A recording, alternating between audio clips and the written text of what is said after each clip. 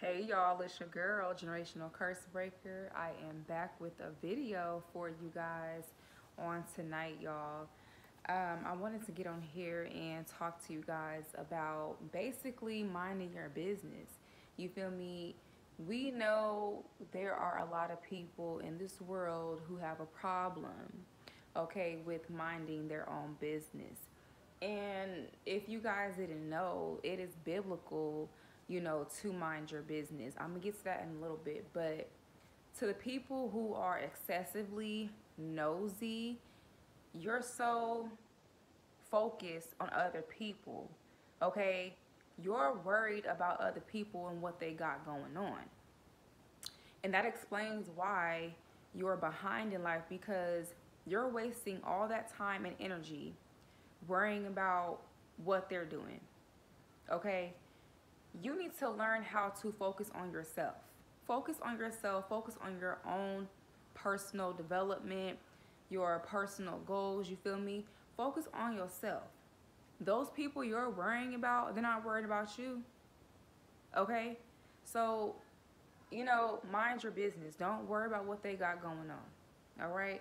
But let's get to the scripture about minding your business, okay? Because it is biblical, okay? So it's First Thessalonians chapter 4, verses 11. Y'all ready? All right.